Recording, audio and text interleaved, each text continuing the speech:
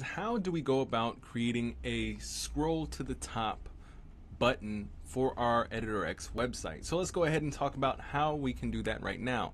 So what we're going to do, I've just very quickly am going to demonstrate what we've done. I'm currently in Editor X. I'm in the preview mode of my website, and I've just dragged a simple button here. I'm scrolling all the way to the bottom of this website, and I'm going to go ahead and click this, and we're going to be able to scroll all the way to the top. Now, what I'm going to go ahead and do is I'm going to go back to Edit Site and show you exactly how I did this, and let's go. So first things first, I'm going to go ahead and click Add Elements. I can go ahead, I'm very simply just going to go ahead and I can grab any of these. You can make a custom one, but just for time's sake, I'm going to go ahead and grab this.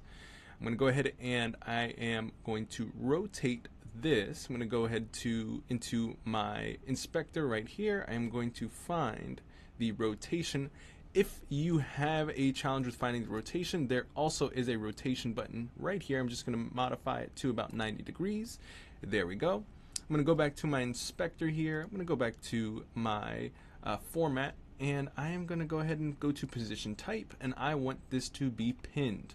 And I want this to not be pinned to the container, but I want it to be pinned to the page so that it stays with me throughout the entire scroll. Okay. So up next, what I'm going to go ahead and do is I'm going to make sure I'm also docking this to the left and the bottom, just like this. And what we're going to go ahead and do, I'm going to also undock these. I want it to kind of stick to the right there. And looks like we are, there we go. I'm just going to scale it up just like that. And let's go ahead and click this link button right here.